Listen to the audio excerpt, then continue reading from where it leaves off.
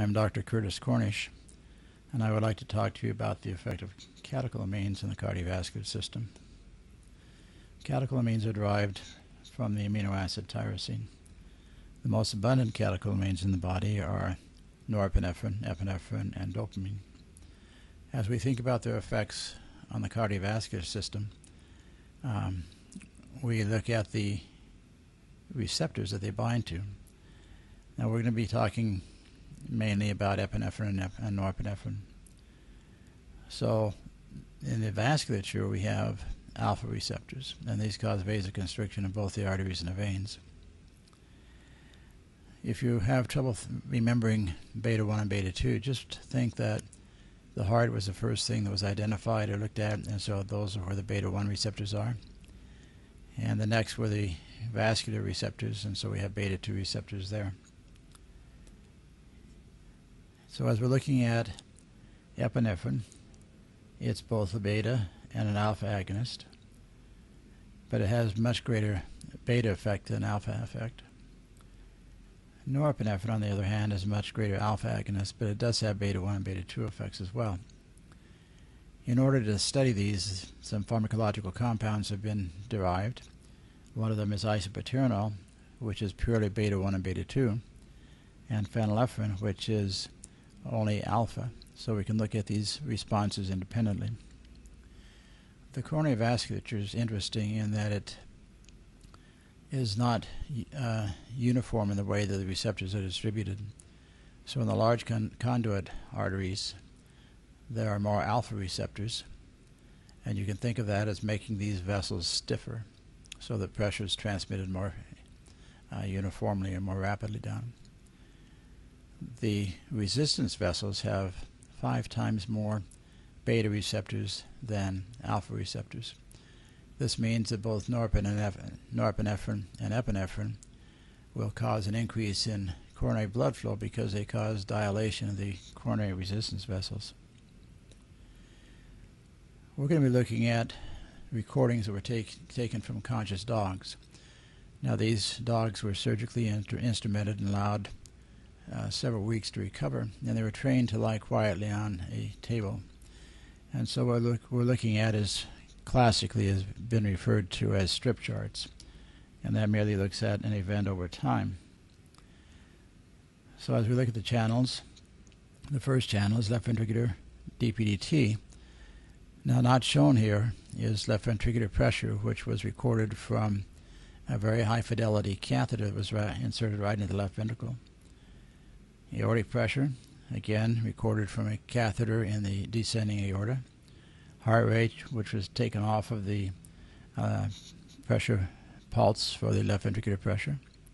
Cardiac output taken from a flow probe around the aorta.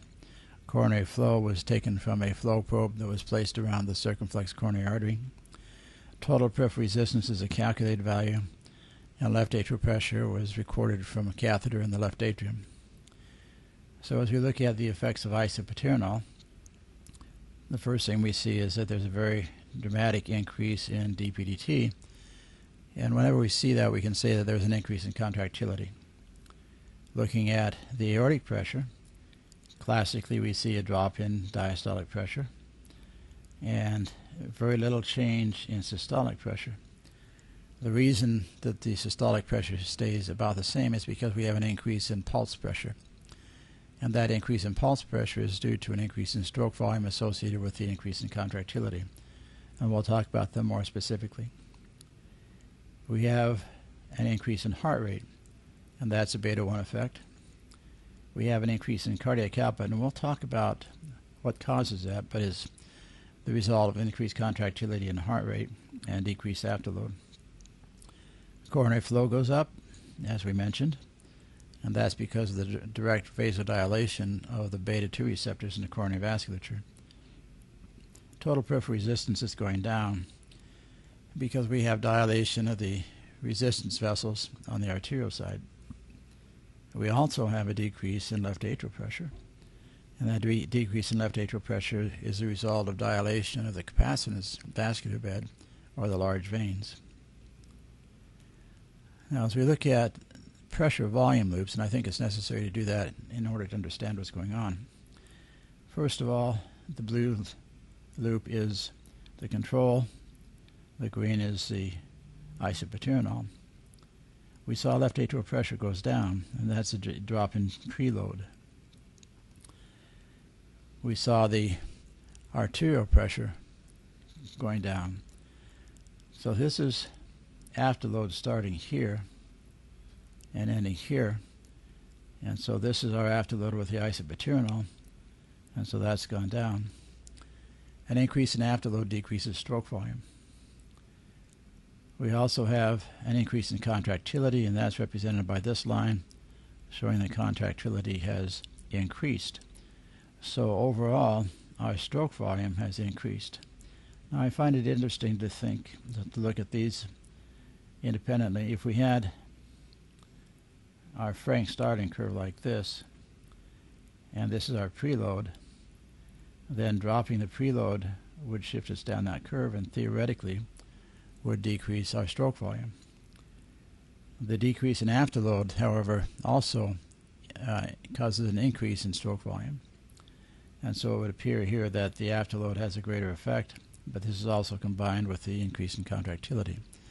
And we'll be looking at some of these later on. We're now going to look at phenylephrine, and remember that phenylephrine is an alpha agonist, and it acts on receptors only in the vasculature.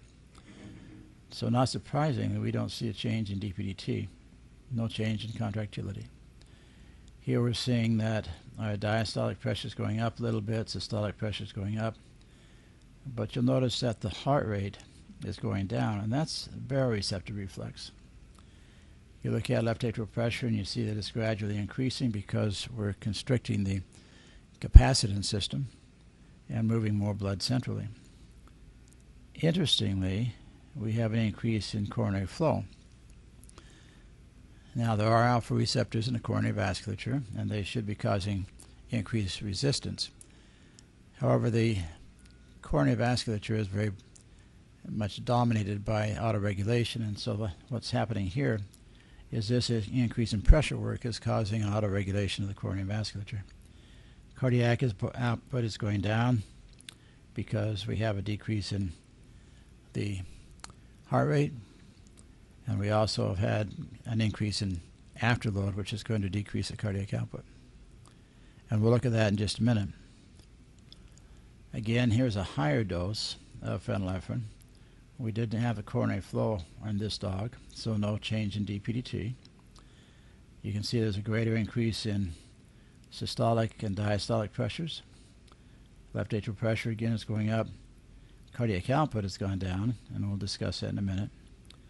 But also heart rate has gone down much more because of the higher dose. Very strong reflex response.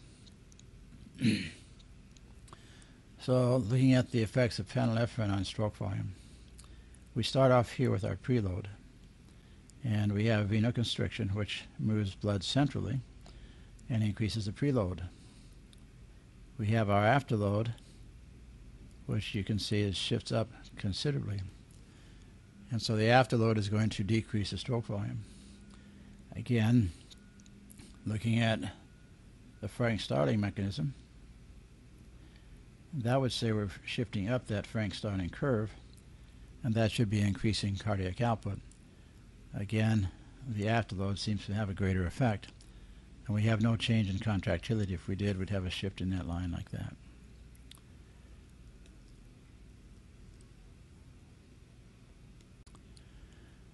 Let's now look at the more physiologic condition where we have epinephrine. And this is a small dose of epinephrine. Very small. We see that, again, cardiac contractility has gone up. Diastolic pressure has gone down. Systolic pressure is staying about the same. So this looks very much like we saw with the isoproterenol. Heart rate has gone up.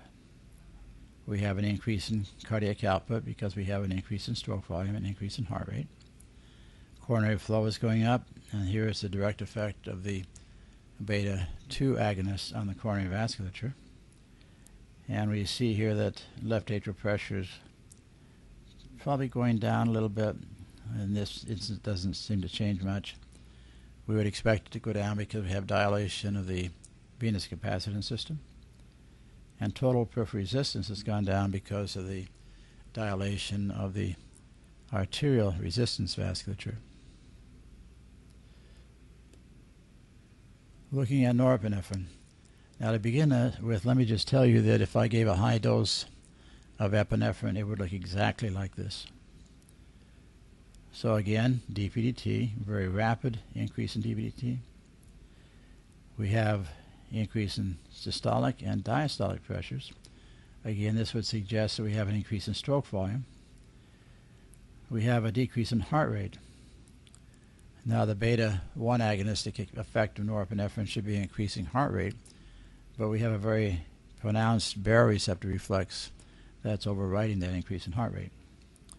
Cardiac output's going down, again associated with the decrease in heart rate, because cardiac output is stroke volume times heart rate.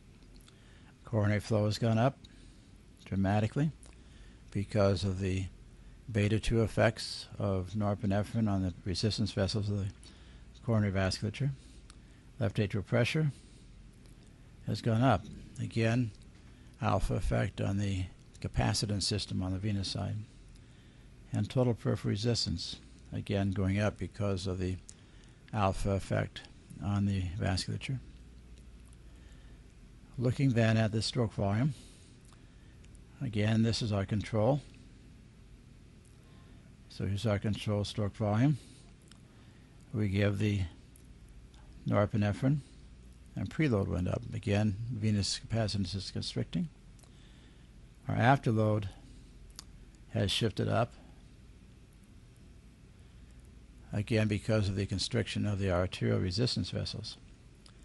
We also have an increase in contractility, and that's going to increase the stroke volume.